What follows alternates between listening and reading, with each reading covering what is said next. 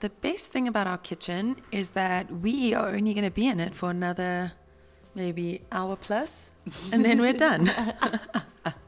And that there's wine here. And a lot of leftovers. And the ice cream will be frozen by now. Perfect. I really wish our kitchen had a walk-in igloo. Yes, that would be so convenient. And I also wish our kitchen had A potato peeler person in the Yes. back. Amazing. I think the highlight of my night was being with my sister the whole day. Oh, you little angel. I know. What was the highlight of your night?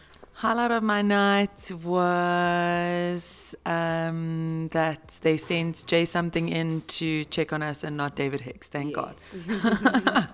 The lowest moment was my sister thinking she's not a good enough cook. She's amazing. Oh, I love you.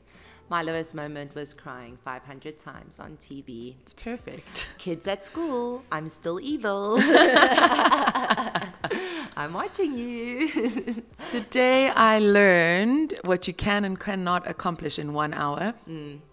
Today I learned that I can trust my sister with a lot more things. 100% in the kitchen. And elsewhere, but more so in the kitchen. My favorite thing about Madeiran cooking is that you are constantly drinking while doing it. Also, there is a constant supply of bread and potatoes.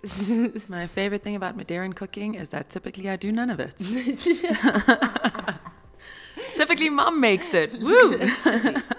How tired are you out of a scale of 1 to 10? No, my adrenaline is pumping. I'm ready to skip the biscuit. No one's leaving the house. biscuit. You're staying in the house.